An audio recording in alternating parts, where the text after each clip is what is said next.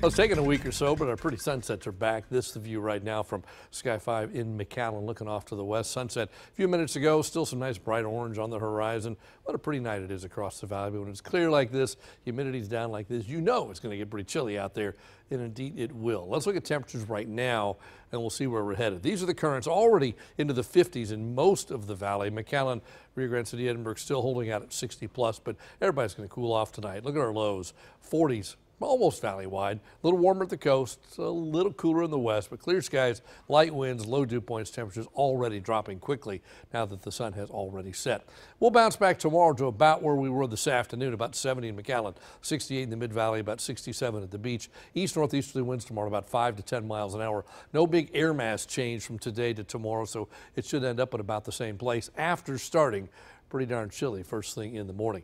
Bounce back to 68 tomorrow, some more clouds and maybe a shower Wednesday may keep us a little bit cooler. And then Thursday we start to push the clouds back out and we warm back up into the upper 70s, closer to normal for this time of year. Satellite not showing much today. It's been about as clear as it can be and should be that way most of the night. Little breezy, but the breeze goes away. And then tomorrow just partly to mostly sunny skies for most of the day.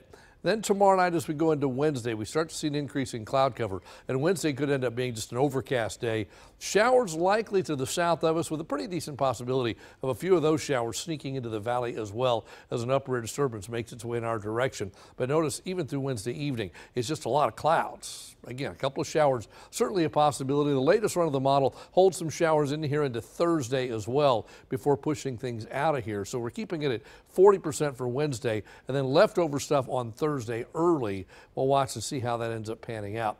On the big picture up in the northeast, that's where all the active weather is right now. You can see snow and rain and just a mess up there, but back in Texas, pretty quiet, just cold across the state as high pressure builds in.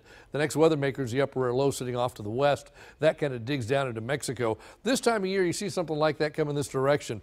If it was warmer and more humid, we'd be looking at thunderstorms, but it's not. So we're just looking at clouds and probably a few showers into Thursday. But by late Thursday, that low pulls away, takes the rain with it. We dry back out and we stay dry, it looks like then, through the weekend and beyond. Maybe a few clouds, but not any big rainmakers after that system on Wednesday. If you're headed to the coast, here are your winds out of the northeast about 5 to 10. Just a light chop. The UV is moderate. Small craft operators urged to use caution. There's a high risk of rip currents. Your low tides in the morning, the high tide at 9:03 tomorrow night. So for us tonight, 41 for low, mainly clear. It will be chilly out there. Northerly winds about 4 to 8. Then tomorrow back up to 68 degrees. Plenty of sunshine, but a cool day. Keep in mind it starts in the 40s in the morning. A jacket required. By afternoon, still cool. It'll be warm in the car because the sun will warm the car up, but outside it'll still be cool all day long. A little cooler on Wednesday because of the clouds and the scattered showers. Left over early Thursday maybe, but then after that we're partly sunny most of the rest of the forecast period.